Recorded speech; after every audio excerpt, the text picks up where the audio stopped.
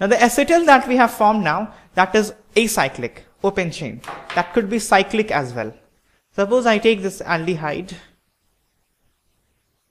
and I take ethylene glycol. This is ethylene glycol. IUPAC name will be ethane 1,2-diol. This is ethylene glycol. Now if I take these two in presence of dry HCl, then because there are two OH group in the same compound, the last time what we did, we added one alcohol, then we added the next alcohol. But there are two alcoholic groups in the same compound. So from one end, the first alcoholic group will get added, and for the next step, from the same compound, the next alcoholic group will be added. So what we will get is this oxygen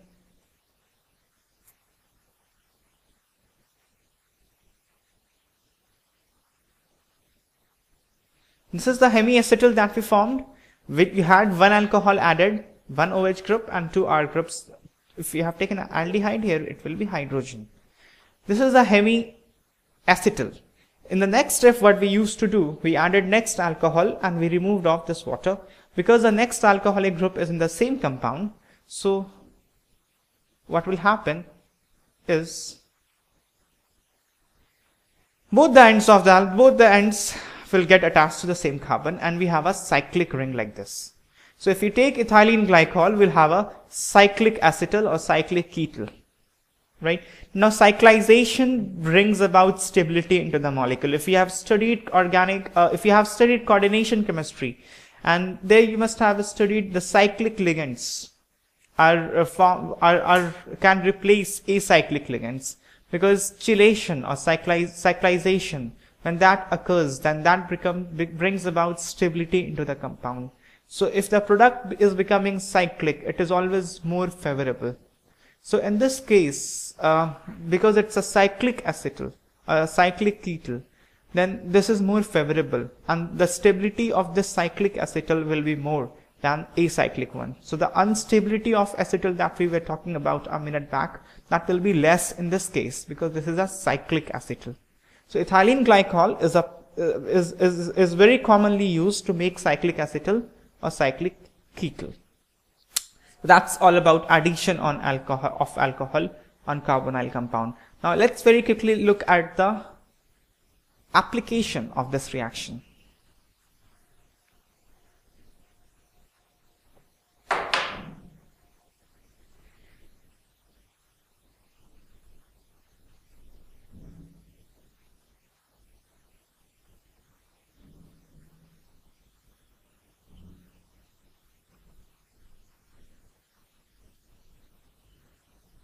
Now suppose this is the compound that I have, and I have taken a Grignard reagent where R part is methyl. Now I want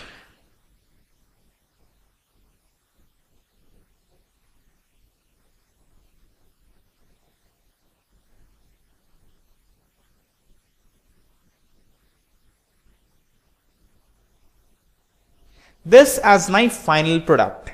Now how would I get it? The one thing is just do the reaction and you may get it. But if you think, then you will be able to think that this is not what you are going to get if you just carry out the reaction directly. Because if you have one equivalent means per molecule of substrate or per mole of substrate, you have 1 mole of reagent. So for 1 molecule of the substrate, you have 1 molecule or the 1 equivalent of the reagent. Now, if there are 2 reactive sites, only one will undergo reaction because there is only 1 equivalent of reagent. Now, there are 2 reactive sites, as you can see, one is ketonic, one is aldehydic. There are 2 carbonyl groups, so this methyl can go and attack on any one of them depending upon their reactivity. Now, aldehyde, as we have talked in the last lecture just before beginning the reaction, that aldehydes are more reactive because the stabilization, electron stabilization is less. In ketonic group, if you see, there are R groups on both the sides. And the hindrance is also greater. So that makes aldehydic group more reactive. Now, if aldehydic group is more reactive, this methyl is not going to attack this ketone as it has been shown here. It will go and attack this aldehyde. So, but in the product, it has been shown that methyl has attacked ketone. So the question is, how can you carry out this particular conversion? And here comes the application of acetyl formation. What we do is, suppose if I have taken ethylene glycol,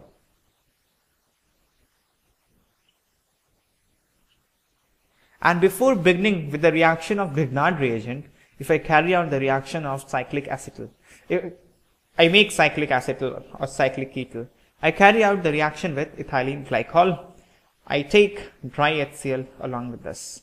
So now the reactive site is aldehyde.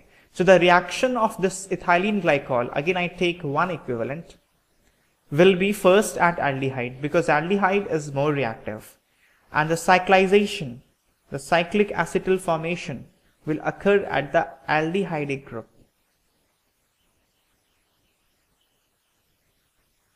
Like this. So now you have first made a cyclic acetyl.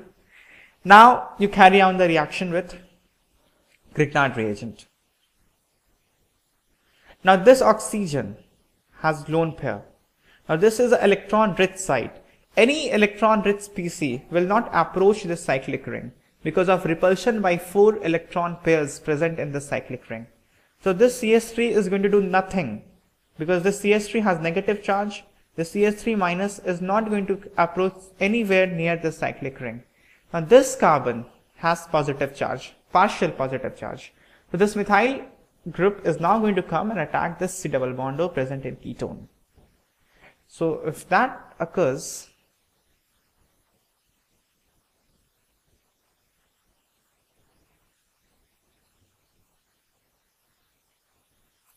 we have this. Now on subsequent hydrolysis, first this will become neutral, and then as we have seen, as we have talked before, that when hydration, when system is acidic, when we carry out hydration of cyclic acetyl or ketyl, the reaction goes backward and you get the carbonyl group as you had before, because this is a reversible reaction, right? So this carbonyl will be regenerated and this will become neutral. So now you have the desired product, what you wanted to have. So this reaction is used to protect aldehyde and to give preference to ketonic site for reaction over aldehydic, because under normal circumstance aldehyde will go through to reaction before ketone because aldehydes are more reactive. So once you protect the aldehyde like this, now the ketone can go for the reaction. So in that way, you if you want, you can make the ketonic group to react before the aldehydic group. So this is an important application of this reaction.